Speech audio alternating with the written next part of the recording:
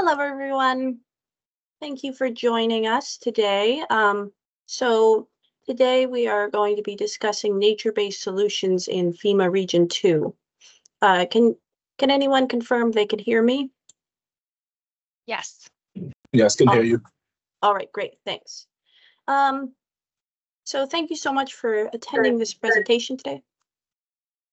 Make sure everyone that you mute yourselves because I heard a little bit of echo. So this presentation today on Region 2 Nature-Based Solution Initiative and Implementation Strategies. My name is Sarah LaPuma, and I represent the Resilience Branch in the Mitigation Division, as well as the Climate Adaptation Initiative Committee. I'm so glad to see so many of my colleagues want to learn about nature-based solutions, one of many tools in FEMA's Climate Resilience Toolbox. I want to remind you all to make sure your microphone is on mute until the question and answer time period at the end of the meeting. And we will be recording this presentation so you can rewatch it or share it with colleagues after we get the recording link to you all. I'll briefly describe the bios of our speakers first, then we'll start with Ela Cruz Nazario. Our first speaker will be Ela Cruz Nazario, Field Coordinator for Community Assistance and the Interagency Recovery Coordination Branch Chief and Acting FDRO in the Hazard Mitigation Division for Hurricane Maria, DR 4339 in Puerto Rico. Ela has a bachelor's degree in biology with a major in zoology and a master's degree in environmental planning. Before working in FEMA, she worked in various government agencies such as the Solid Waste Management Authority. She served as executive director for several NGOs, focusing their work on environmental conservation and resiliency. Since 2018 to the present, she works in the Community Assistance Recovery Support Function and recently also serves as the Interagency Recovery Coordination Branch Chief in the DR 4339 Hazard Mitigation Division. Her team leads the coordination of the PRJRO Climate Change Mitigation and Adaptation Strategy. Our second speaker will be Jennifer DiLorenzo. Jennifer is the Public Assistance Branch Chief in the Recovery Division of FEMA Region 2. Jennifer began her work with FEMA post-Hurricane Sandy as a local hire in February 2013, working on coastal resiliency projects and long-term community recovery plans for the Federal Disaster Recovery Coordination. With her environmental background, she moved to Region 2's EHP, working as Lead Environmental Protection Specialist. Combining her community work and environmental expertise, she moved to public assistance as Section Chief and later as Acting Deputy Branch Chief for DR 4086, New Jersey. Jennifer is now Public Assistance Branch Chief for the Regional Operations Branch in Region 2. Her teaching skills for FEMA enabled her many Region 2 staff to become certified floodplain managers and DSA qualified. Jennifer also serves on the President's Hurricane Sandy Rebuilding Task Force. Prior to FEMA, Jennifer worked for several engineering firms on coastal restoration projects and taught science classes at Monmouth University and Stevens Institute of Technology. She holds a master's degree in marine environmental science from SUNY at Stony Brook and is a certified floodplain manager. With that, I will ask Ela to begin sharing her screen and start the presentation. Thank you. Thank you, Sarah. Can you confirm if you can see the full screen? Yes, and it is. For the presentation? Oh, yes. Perfect. Good. Perfect. Wonderful. Well, thank you. Thank you, Sarah and Luis from the initiative and for the invitation to share what we have been doing in the Puerto Rico GRO as part of the Climate Adaptation Initiative, specifically for things related to natural nature-based solutions. First, and I'm going through the agenda. Well, I'm not alone in this presentation. I also have colleagues from the Community Assistance and the Interagency Recovery Coordination Division on the line, specifically Frances Santiago, who is also a planner and will be joining and supporting with any questions or technical information that is needed as part of the presentation. So thank you for them to join and support in this sharing experience. Well, before going to the agenda, I know, well, we know that FEMA can fund nature-based solutions, and also we know that nature-based solutions sometimes is the best way to approach a hazard or to incorporate strategies as part of recovery funds. But we also know that we are not always aware or ready to start addressing or incorporating nature-based solutions in the projects that we are reviewing. And due to the lack of a couple of things. It could be technical capacity, time, staff, or any other things that I'm going to be addressing during the presentation. So that's why today I will be showing the steps or the actions, or it could be like the methodology that we use to start implementing, that we started implementing in the Puerto Rico JRO to make nature-based solutions part of the conversation and part of the projects that are being reviewed by our colleagues in the different programs, but also that for nature-based solutions to be considered as part of the climate adaptation strategies for local governments, NGOs, and community organizations. So to start, I'm going to be sharing what we have been doing in terms of the capacity building initiatives, how we developed the Puerto Rico Climate Change Mitigation Adaptation document, which is like the time frame for the rest of the activities that we do, timeline of actions, mitigation project trackers, repetitive tools, NBS projects examples, and we are going to be closing with some needs that we have identified, lesson learned, and next steps. And also at the end, we will have time to start to clarify or to share additional information that the participants need. Well, who are we? I know that most of you are familiar with what the Interagency Recovery Coordination and the Community Assistance Recovery Support Branch are, but we wanted to let you know why are we doing this and why we are part of this coordination effort. Part of our mission or our role is to support local governments and NGOs in their long-term recovery process, providing planning technical support through a whole community approach. And how we do that is that we leverage or we coordinate the expertise from the different federal agencies, but also with local partners such as the academia, NGOs, and subject matter experts that are always available to support in that capacity building process for our staff, but also for the local governments. We help them to build their capabilities to effectively plan and manage for recovery, or a simple way to say it's to help them make good decisions as part of the projects that they are doing through their Maria recovery process. And also through all the years that we have been developing relationships with the local governments, we have been able to learn from them the gaps in terms of technical support, resources, staff, and also supporting them in the development of strategies.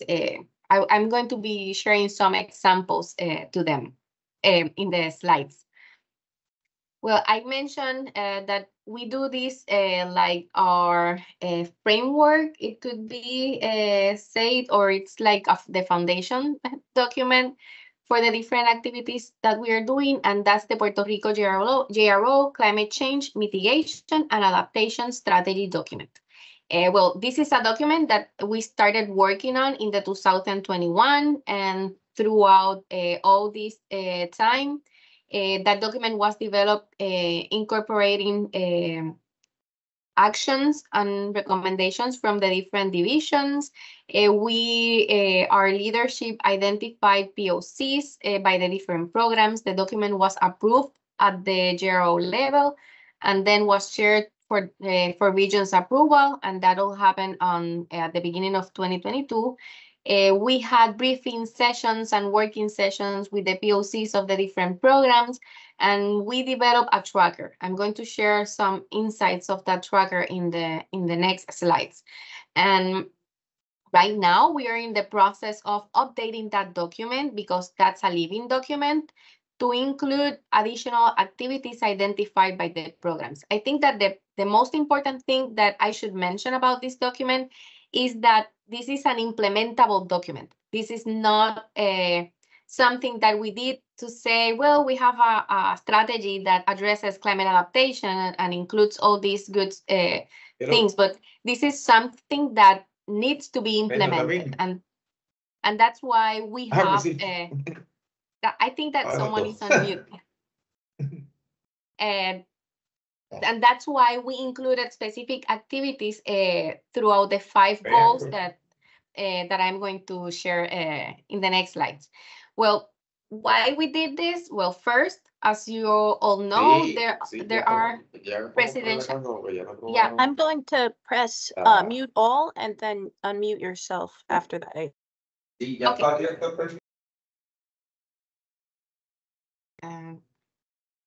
that work? Yeah, but I think I need to. Okay, perfect. Oh. Good. Okay. Well, we did this first to comply with the presidential executive orders, and that mandated all federal agencies to start addressing climate change, but also to the goals that are included in our FEMA strategic plan, which includes one of the goals that is related to climate change and the other one that is related to equity, and they are both connected.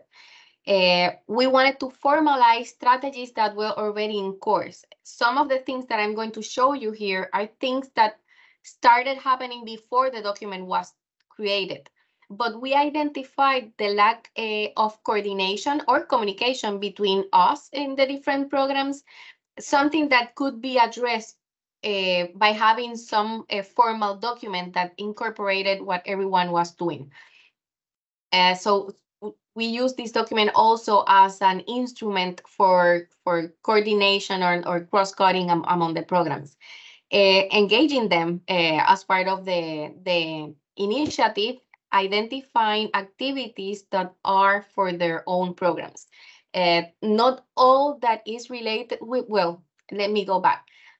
The intent was for everyone to understand that we are all responsible of achieving the goal to address climate mitigation and adaptation. And that's why we wanted to include everyone in this document to develop new strategies and actions, and most of all, to monitor the development of activities.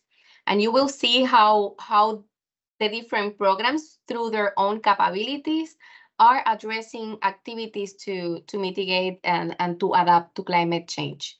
Well, the document includes 5. Yes, I apologize.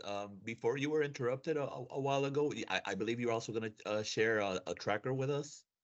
Yes, I'm going to share it in the next slides. Yes. Oh, I'm sorry. Okay. Yeah. So the document have 5 goals, and this is like a general document. If someone hasn't seen the document and wishes to receive a copy, just put it in the chat, and we will make sure to share the document with all of you. One of the goals is to increase climate change awareness, and how we are doing that. As I said, this needs to be implementable, so the document includes specific activities. And we are working through capacity building to foster equity and opportunity for growth, also to develop workshops such as the Water Summit that was done, a series of workshops that we are doing with other agencies. Also, we are doing some job aids, and I'm going to discuss what the job aids are at the end of the presentation, trainings, among others. The second goal, which is to leverage actionable data and tools to address current and future risks. We are supporting the decision-making process with studies, and how we are doing that, we are reaching out to SMEs, and we are sharing that information with our partners. We are also sharing information about publications with the best science and the most recent data to local stakeholders or to municipalities, as well as FEMA colleagues. The third one is to make investments that are climate resilient, and how we are doing that. Well, we are promoting to include communities and in a whole community approach as part of the funding process. Building an infrastructure are resilient to climate change. I always like to use a specific example on how this goal is being implemented, and it's something as simple as hazard mitigation started to include in the letters to subapplicants, wording and just one sentence that says that NBS can be part of the projects funded by FEMA. And it may seem simple, but it's not, because it's an acknowledgement that nature-based solutions is something that it's possible. And sometimes it's the first time the municipality sees that and start asking, what is that? How can I do to include that as part of my projects? Goal number 4, achieve operational sustainability and resilience. This is the goal that we are, as our interaction in the office, can have an impact through recycling, the use of more resilient equipment and materials. And goal number 5, integrate perspective of historically underserved communities into the climate adaptation actions. This may seem like a super big goal and something not that clear, but I'm going to give you a specific example of how we are achieving that. The community assistance team developed a training that is called Recovery Visualization Tools Training. And that's no other thing than a mapping training for them to learn how to identify in a maps using a free web-based app. So they don't have to have specialized staff or special equipment or funds to acquire an application. And we teach them how to identify hazard, risk, and opportunities in their own community.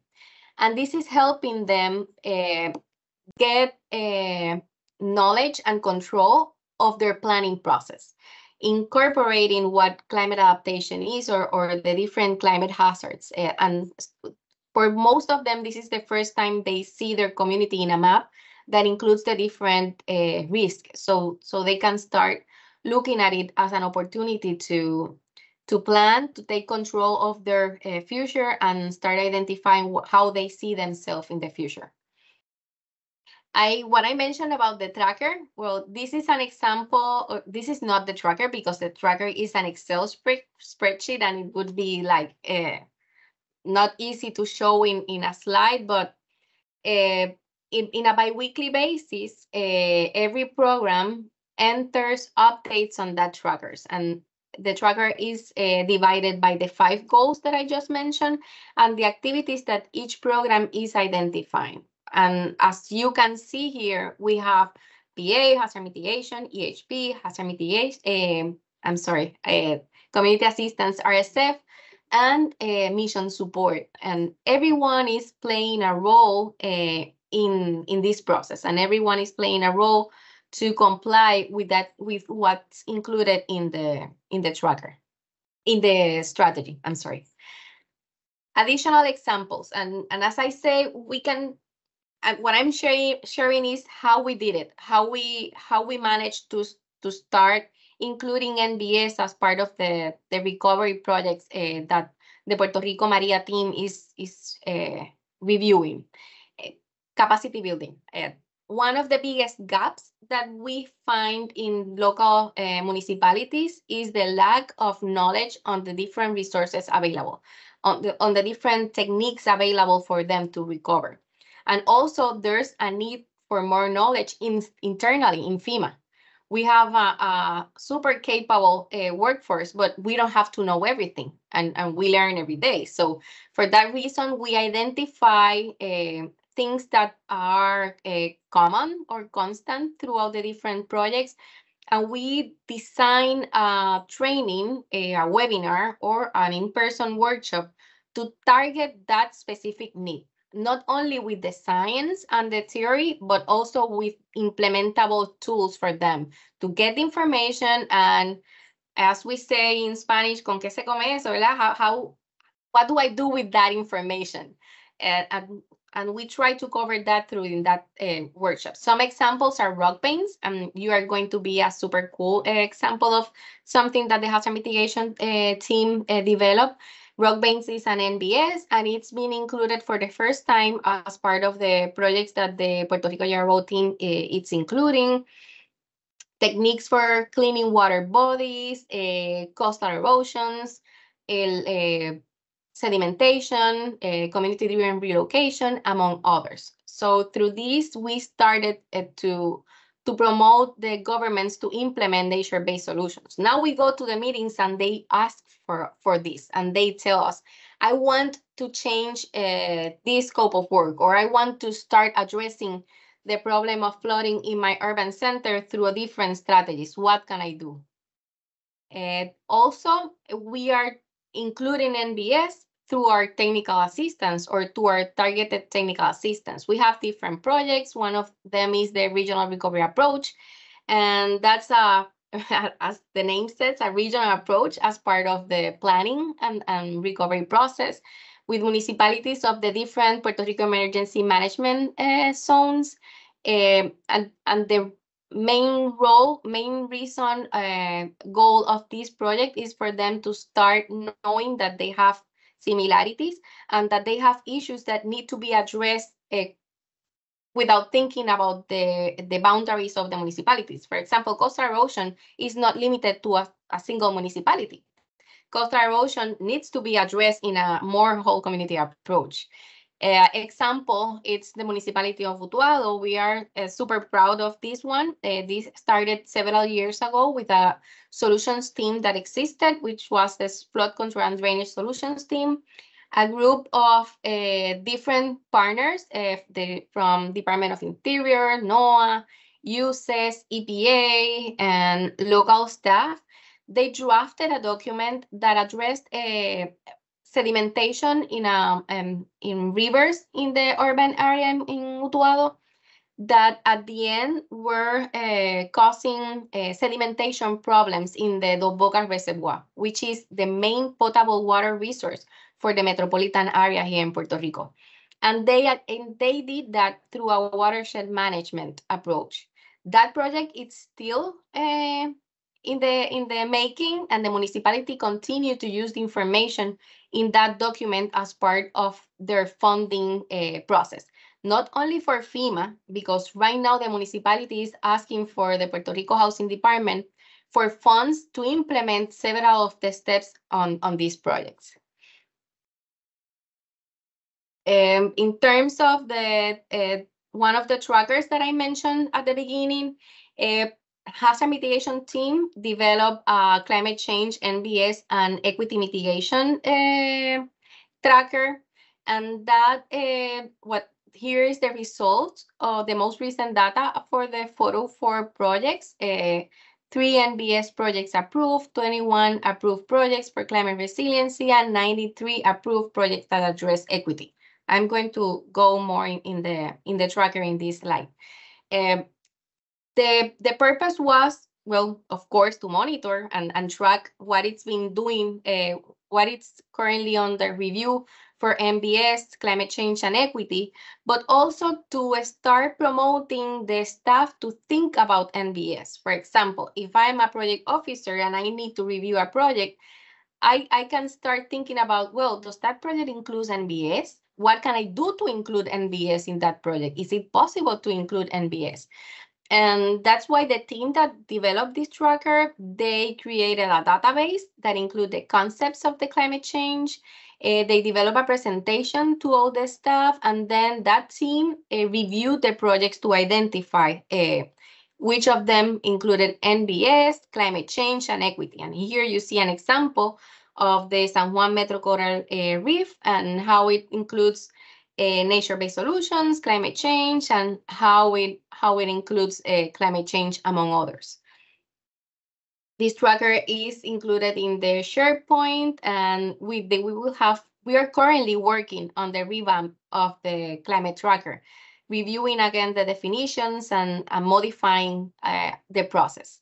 This is a snapshot, an example of what you can get if you do the analysis for the 406 projects, and how you can identify what amount of projects, this is as March 21st, include NBS. This is a super cool tool. It was developed in hazard mitigation also, and it's called the Hazard Mitigation Repetitive. And it's an example spreadsheet that address repetitive damages. As you can see here in the roads, we had a lot of issues in roads and in water bodies. And they include the cost for a comprehensive mitigation solution, a suggested scope of work, notes, images, and details.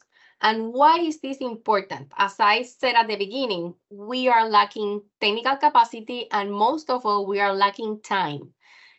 For that reason, we want to make it easier for the subapplicant to consider the incorporation of NBS as part of their projects. One example is the green gabions, and they are super popular right now. They are doing and they are asking to include them. Rock veins was another of the repetitives that was prepared and that it's available, and permeable pavement. Two examples that I want to share quickly. I know that there will be a future presentation that will address this project more in depth. But the San Juan Metro Coral Reef Barrier, it was a project that was awarded through Maria. The subapplicant was the Puerto Rico Department of Natural and Environmental Resources. And the main goal of this is to attenuate coastal flooding by increasing the coral reef, a three-dimensional structure, and it's a combination of artificial coral-like hybrid cement structure and native live coral along 5 kilometers of the coastal of San Juan. I want to highlight with this project that this was the first time that coral reefs were identified as a critical structure. And I think that's super important that it's happening and that we are sharing that message with the local stakeholders. An additional project, it's in the Vieques Aquifer Storage Recovery. This project's main goal is to remove an invasive plant species, also to establish a native riparian buffer zone, and constructing sand dams and implementing a model of agroecological farming system. I think it's important to highlight in this project that it's a great example of how we are incorporating or addressing equity as part of the projects, and most of all because it plans to solve or to attenuate a drug issue that it's in Vieques Island. Needs identified, we need to promote more policy changes to incentivize NBS implementation. For example, cost share match for projects that include NBS. Identify benefit or BCA opportunities to promote climate adaptation measures, development of case studies with natural-based solutions, implemented projects, lesson learned, support planning process in local, sorry, the timer, communities to incorporate climate adaptation. It's needed. We need, and that needs to be taken in consideration as part of the review of the hazard mitigation plans. For that, we can build more capacity, we can provide technical assistance, and we can promote or should promote a better collaboration between the different FEMA programs and the local agencies. Next steps, by May of this year, we will be publishing 3 job aids focused on nature-based solutions activities, specifically for the Puerto Rico topography. We know that FEMA has a lot of NBS job aids, but they can be, as I said at the beginning, we need to tell them what can you do with the information. So these job aids will include schematics drawings, will include cost, will include examples or different areas in Puerto Rico, our rivers and our creeks and our coastlines, and how they can incorporate NBS to solve issues in that specific area. So that we are expecting to receive all of them by May, and we will have a workshop for the FEMA staff on June of 2024. We are going to continue with our webinars and also to execute, to perform tabletop mapping exercises for municipalities, which we believe it's the first step in identifying a recovery or planning strategy for them. And also something that we are doing as part of the collaboration with the Mission Support Training Unit and NOAA, it's that we are developing the first Climate Change 101 mandatory training that is going to be offered to the Puerto Rico GRO. And the content is currently being developed by the NOAA Climate Adaptation Program staff. And with that, that's all of the slides that I have for today. I'm available for questions. Thank you. We will hold, that was it was really spectacular. We have a lot to learn from what the Puerto Rico GRO is doing. We will hold our questions until the Q&A period so that both questions, you can write questions into the chat as well. And so then I'll ask them out loud, or everyone can come off mute and ask out loud. But we will go on next to Jennifer DiLorenzo's presentation. Good afternoon. I'm Jennifer DiLorenzo. I'm the Public Assistance Branch Chief for FEMA Region 2. And happy to be here today to talk about nature-based solutions. I'm going to give some examples from the field in New York and New Jersey. So nature-based solutions, we're trying to use them in FEMA to support humans and their well-being, and also to increase biodiversity.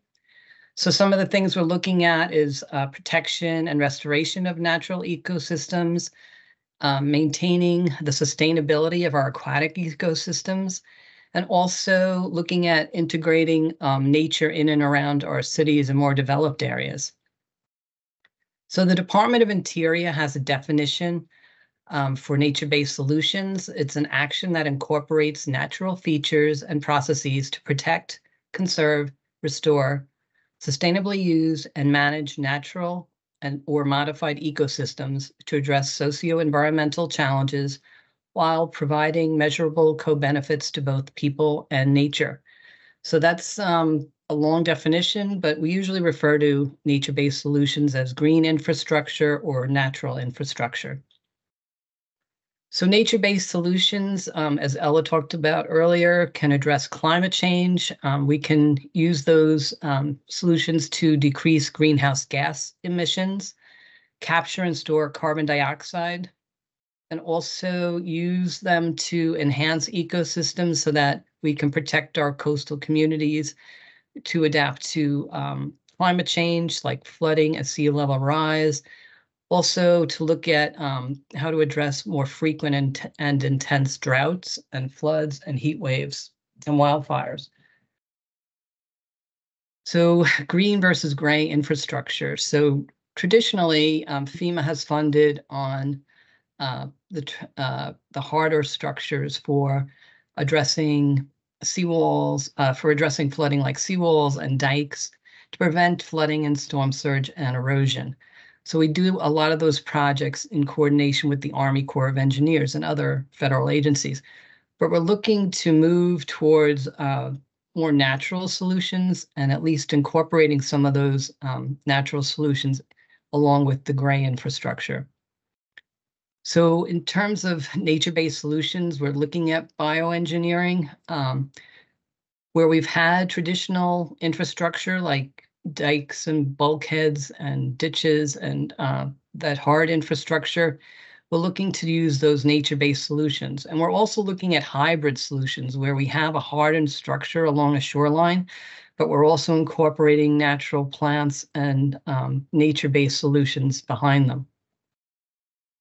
So how are we suddenly able to do that? We were looking towards the future and thinking about how we could get away from some of the completely gray infrastructure that we've been using in the past.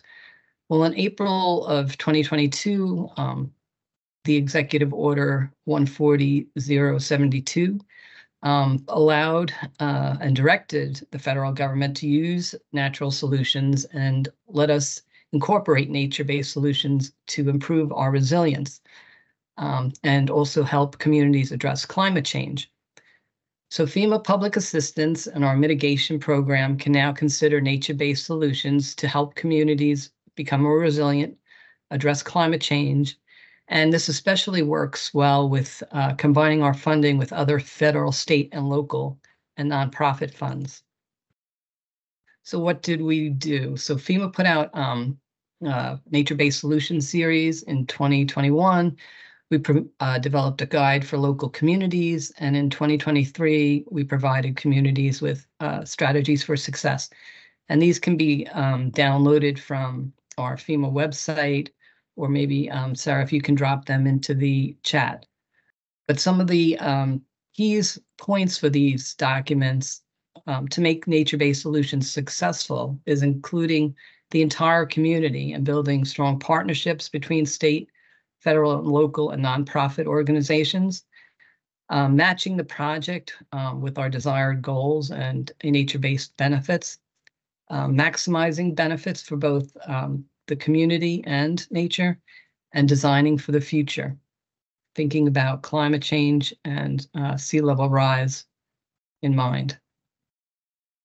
So FEMA, as I said, finding that nature-based solutions work well with a combined planning efforts, where we can look at hazard mitigation and risk reduction, climate resilience, watershed management, source water protection, and land use and economic development plans. So in our less developed areas, land conservation and fire management strategies and levees may work well combined with nature-based solutions. As we move to more developed areas, we're looking at things like rain gardens, rainwater harvesting, permeable pavement, and green streets. And then moving towards the shore, we're looking at waterfront parks to enhance our enjoyment as well as our resiliency for coastal events. We're looking to encourage living shorelines, and as Ella talked about, the coral reef projects and protecting coastal wetlands. So where are we getting the funding? So HMA, the Hazard Mitigation Assistance, can provide funding for some of these nature-based projects. And on the mitigation side, they have BRIC, Building Resilient Infrastructure and Communities funding to incorporate these nature-based solutions. For public assistance, we use our funding to repair or replace community infrastructure, but we're also looking at our 406 mitigation, which goes along with public assistance, and incorporating these nature-based solutions in those projects. So FEMA made this easier for us to accomplish by looking at ecosystem service values in our benefit cost analyses. This allows us to look at the value of these ecosystem services when we're doing a BCA. And in those cases where we have a project that includes nature-based solutions, using this new formulation, we're able to provide that funding. We're also working with the Nature Conservancy.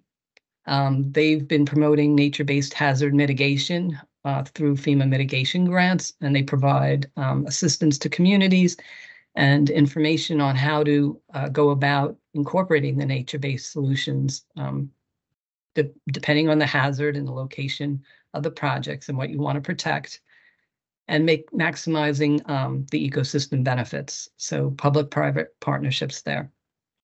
In addition, our own EHP has developed a primer for nature-based hazard mitigation, giving information on how they're going to review those projects and how they're going to incorporate their reviews to encourage nature-based solutions. In addition, FEMA has also been partnering with our other federal agencies to provide training to community leaders and partners to get them started. So the NDPTC, the National Disaster Preparedness Training Center, has a nature-based solutions course. NOAA, the National Oceanic and Atmospheric Administration, also has a course for coastal managers to help them work on nature-based solutions and projects to reduce their hazards from coastal storms. And the EPA has a Watershed Academy that provides a course that provides information on co-benefits through hazard mitigation planning and water resource management. So those other federal agencies are working with us to provide training to FEMA staff as well as communities. And those courses are available to FEMA staff who would like to take them. We've also looked at community rating systems. So that's a way for communities to lower their flood insurance by reducing risk under the National Flood Insurance Program. So we recently changed the way we give our CRS credits and elevated the credits for nature-based solutions. So more credit is given for preserving open space, restoring wetlands, and or developing a living shoreline. The number of points that we award for preserving open space is now the highest in the program. And we also give credits based on the percentage of preserved open space in the floodplain. The larger the percentage, the more credit that is awarded. So that's been very successful. So here in New York and New Jersey, we've been trying very hard to incorporate nature-based solutions. For example, along the Long Island and Jersey shores, FEMA will pay, public assistance will pay for berm restoration. We coordinate this with Army Corps of Engineers beach replenishment projects. And then the communities can go in and plant native beach grass to stabilize the dune and the shoreline for future resilience. We also look at buyouts. So in some communities like Woodbridge, Old Bridge, and Sayreville, New Jersey, FEMA funds were used to coordinate with the buyout program that the state of New Jersey has, demolish the repetitive loss homes and return the area back to natural conditions. And the key is that once these areas are bought out, the land remains as permanent open space through a deed restriction. So we have repetitive loss homes in many areas of New Jersey. With the New Jersey DEP, they identify those homes at risk and how many times they've been flooded. They'll put up Blue Acres funds to buy out the homeowners.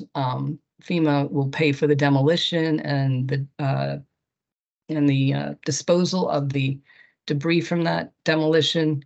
And then the state, in conjunction with Rutgers University, has been planting native plants to restore those areas back to natural conditions. Some other examples where we've used more of a hybrid technique in Middlesex County, and they have pump stations in Sayreville and Edison, and also in Bay Park in East Rockaway, New York. FEMA funds were used to construct flood walls around their facilities. These are the hard structures. And the reason we're doing that is to prevent any discharges during storms and protect the shellfish growing waters and the water quality of the surrounding natural environment during storm events. In addition, we're looking and working with them to coordinate their funding so that they preserve the open space and restore some vegetation along the shoreline so that there's even more protection.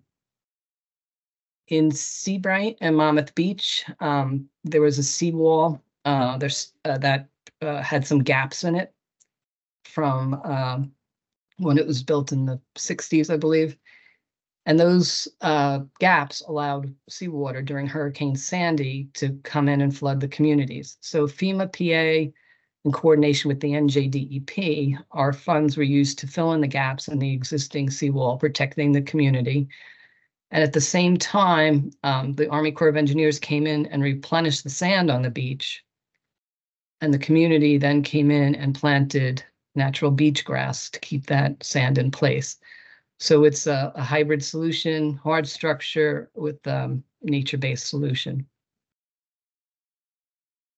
So in terms of PA 406 mitigation funding, I already mentioned the benefit cost analysis that we want to use to encourage those solutions. We're working in PA with Southern New Jersey on the Heislerville Dike, where we're going to be restoring the dike, and we're repairing that the condition to protect the community. But we're also doing wetlands reconstruction, where we would be able to see a benefit of $40 million for $1 million in repairs. So that's a big benefit for the communities down there. So the best ways to do this, we've looked at land conservation and restoration. So FEMA will pay for stabilization of a shoreline. And then groups like the Nature Conservancy or the American Littoral Society will come in and with their funding and start to replenish with native plants and trees. We've also looked at more as eco-friendly options in terms of living shorelines, using oyster reefs. We worked with our communities, and they do a project to incorporate rain gardens, permeable pavements, and incorporating green streets. So here's an example of oysters along the shoreline, more natural way to protect from erosion. And again, along our beaches, we see a lot of erosion. And again, with some of the communities like the Nature Conservancy and American Littoral Society, we've put in hardened structures, but we've also allowed for planting, and the environment is better served, and the protection is increased.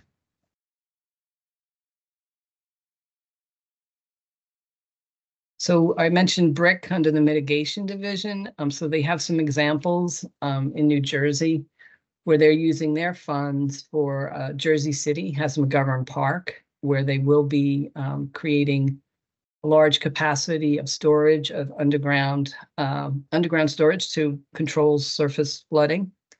And then along with that, they'll have some park amenities and permeable pavers and green space. And then one project that's been done, Hoboken Southwest Resiliency Park, is already in place, but FEMA is going to use BRIC funding to expand that park to allow for green infrastructure and mitigate flooding. Some examples in New York. So for NYCHA, the New York City Housing Authority, they've been looking at stormwater protection for some of their housing units. So we've been able to provide some BRIC funding for gardens and plantings to reduce increase stormwater infiltration and then reduce extreme heat around the buildings. And then we've also used that hard structure for backup power. And with the New York City DEP, we've been working on cloudburst hubs, Casena, Carter, and Corona East. These are areas where these cloudburst hubs are going to act as a buffer for storms.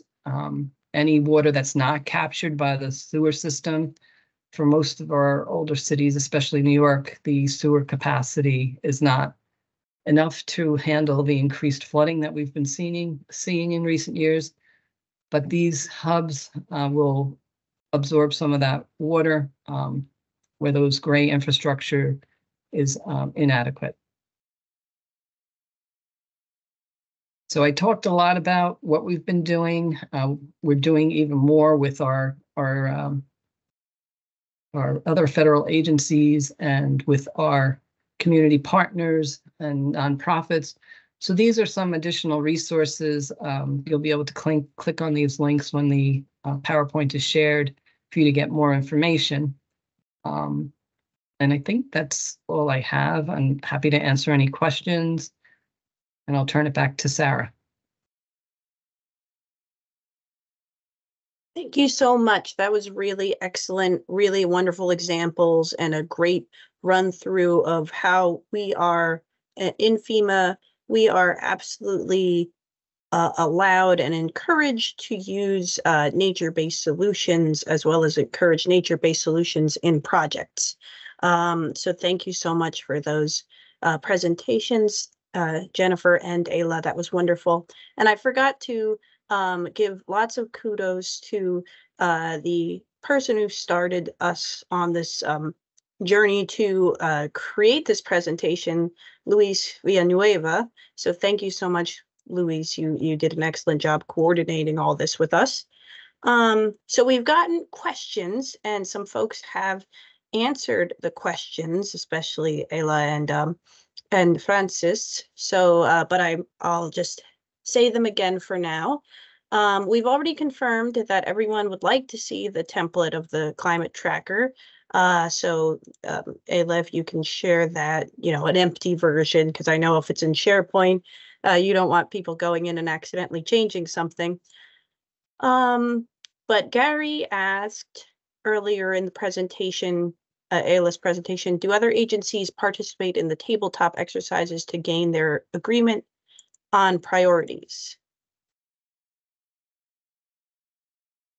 Sarah, to go, well, most of, let me see how to make this correct. The activities and the projects that are discussed with the community organizations, they don't need to be linked to FEMA funds or to other federal agencies. It's a general conversation, and we gather information because we see it it's a planning tool. It's a planning conversation tool for them to start looking at their area with all the different components and integration of the different things.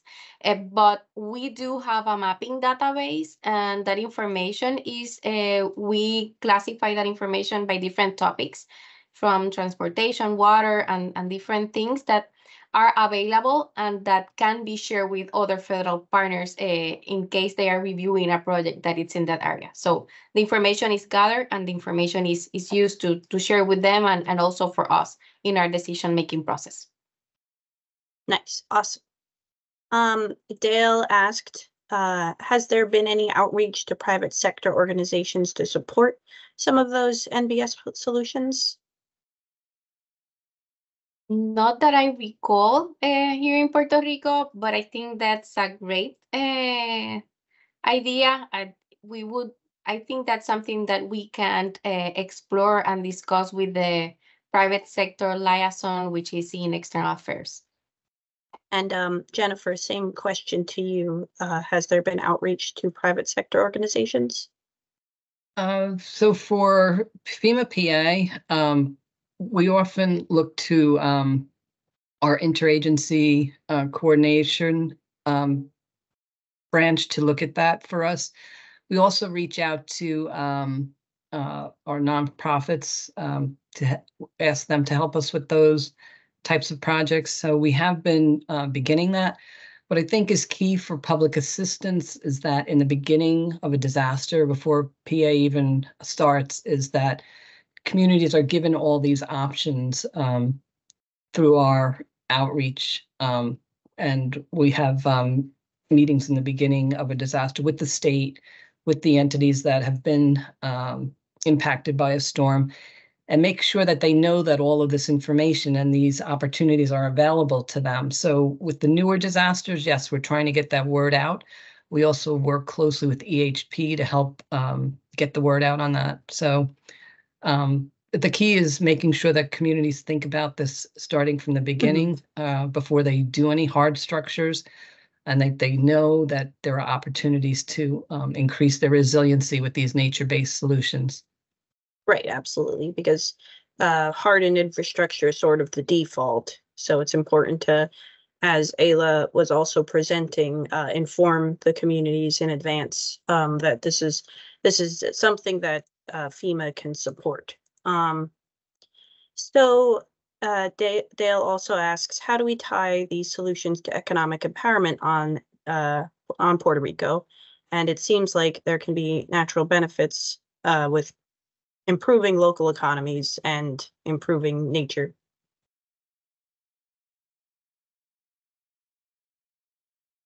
Well, yes, that's always part of the conversation. For example, one of the benefits of incorporating strategies or alternatives on NBS is that they improve the area, and areas can be being used for tourism, for recreation. So that's part of the benefits of that kind of activities. In terms of economic development, also a conversation piece with not only NGOs, but specifically with local municipalities is, as I said, the integration of the plans. Something that we always tell them, you can't look separately economic development plans from hazard risk plans or mitigation plans, because you need to consider all the elements as part to of your development of an appropriate economic development plan. So yes, economic is part of the discussion and also of the impacts, negatively impacts of coastal erosion, for example, or flooding in urban areas.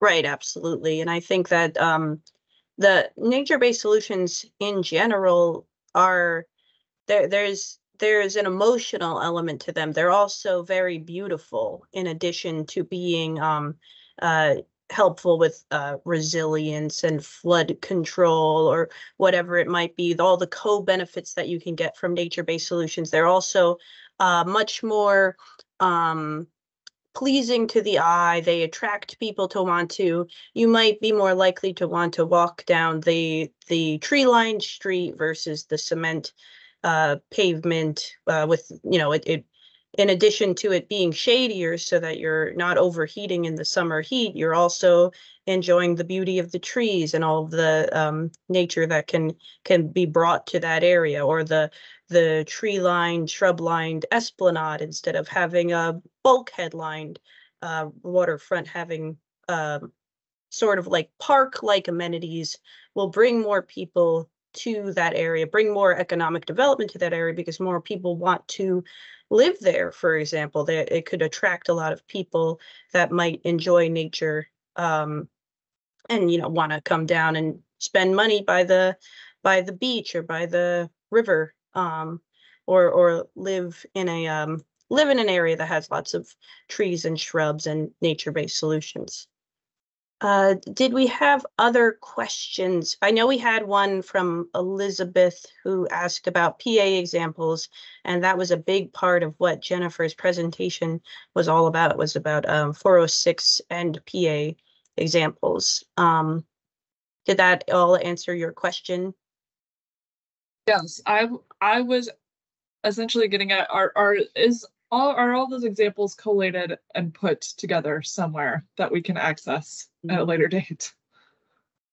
So we're working on that. We can provide you with examples in the background information for each of those public assistance projects.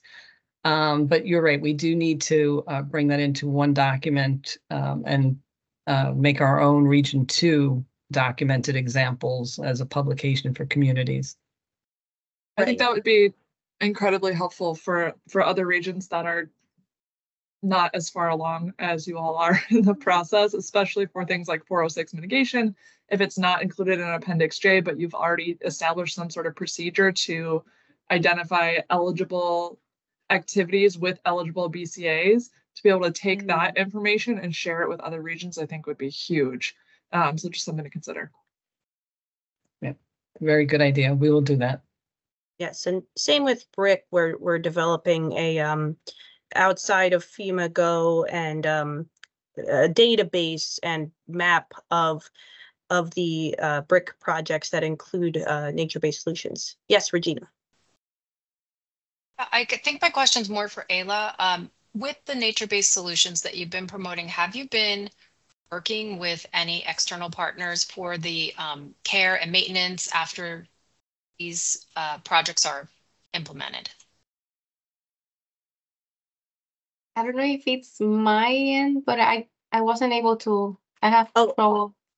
Yes, Regina's mic was a little quiet, but so I will repeat the question. But first, if anybody has to jump off since it's 1:59, it was so wonderful having you all. This was a really excellent presentation. You don't have to jump off. I will keep the presentation running if you're not doing anything. But thank you all for being here, for those who have to jump off. And for those who don't, we will just finish out the questions, but really appreciate you all in this really excellent set of presentations. So Regina asked, have you been in contact with anyone in charge of the maintenance and care of the nature-based solutions? Obviously, they are alive and they have to be maintained, whether mowed or, like make sure the corals are, like thriving, make sure the shrubs are thriving. Is anyone in charge of that? Did you hear that?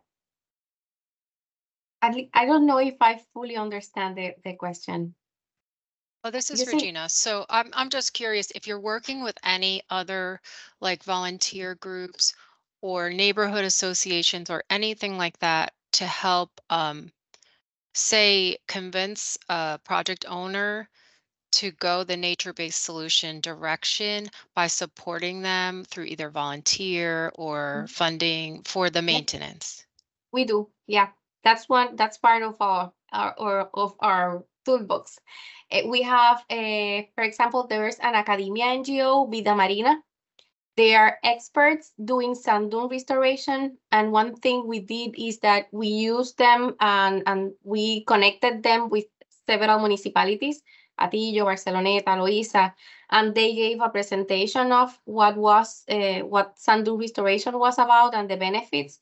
And as a result of that, the municipality was interested, and Vida Marina was able to acquire funds through a different grant from NSF. And now they are doing sand dune restoration in those municipalities. So yes, we use this kind of conservation for NBS and for different alternatives for historic properties and other things. We use the experts and we bring them to the municipality. Another strategy that we use are field visits. Sometimes we know that we speak about NBS and it can be something abstract for the subapplicant, and they can, or even for us, we can say, is that even possible, or does that even work? Planting several bushes in a water body or putting a rock in a river, does that really work? And for that reason, we organize field visits to already implemented and working NBS sites.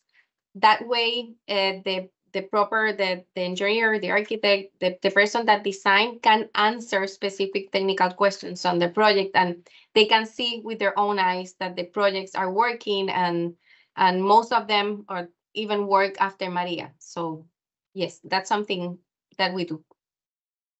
That's fantastic. Thank you. I know in design previously, before joining FEMA, those were some of the obstacles that I was facing when encouraging layering or even going directly into nature-based solutions. Those visualization was a part of the problem as well.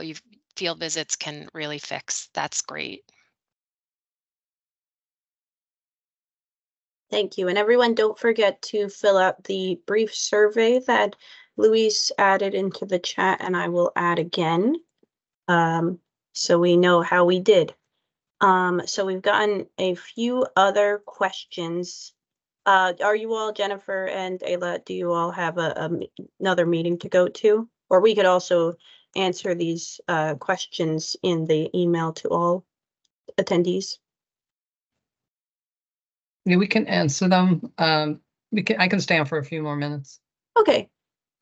So MJ asks, is there a possibility that FEMA Go or Grants Manager can be updated so projects with NBS elements can be flagged and searched?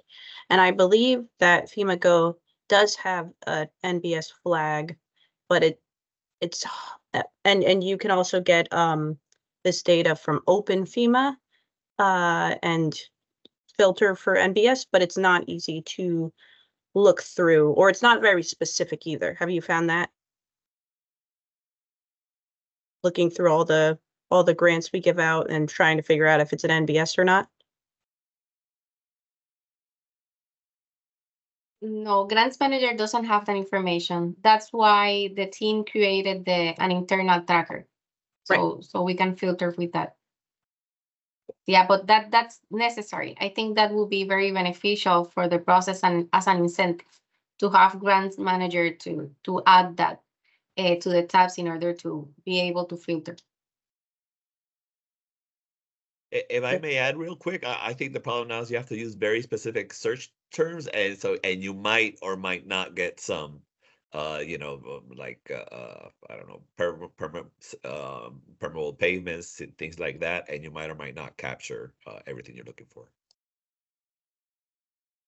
So for public assistance, we have a nationwide workshop coming up in a couple of weeks, and I'll bring that up as a grants manager improvement. I know it's been talked about in the past, but it hasn't happened yet. But the more we keep asking for it, the more we'll get it done. Awesome, that's really great. I think Olivia, if you're still on, asks, how is it determined where NBS will be implemented, since NBS can be applied to many different areas? So for PA, we would request that an engineering study be done to see if it's feasible before we would fund it. But most of the time with these projects, we work with the group, with the municipality who brings in the outside expertise, some of the nature-based organizations, and bring in the universities, especially like Rutgers University has been very helpful to community on nature-based solutions. So getting those experts to the tables with the communities and making sure that anything we fund is going to be feasible and successful.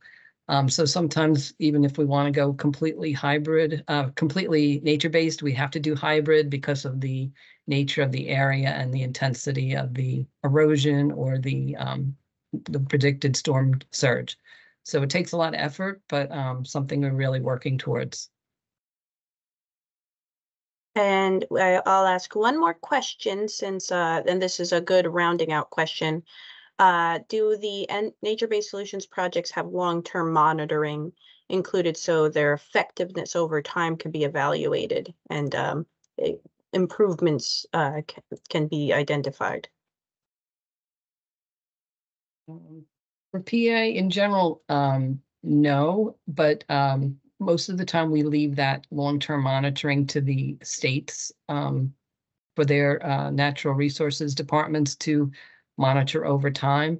And there again, some of the nature-based organizations will provide that long-term monitoring with their volunteer cadres, and also a lot of times the universities will take that on as student research projects to make sure that these projects are effective and last for a long time.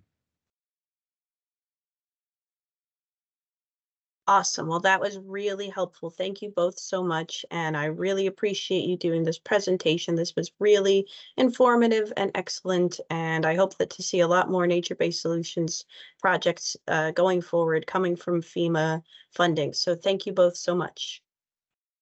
Thank you, Sarah. Thank you. Thank you. Bye. Have a nice day. Bye.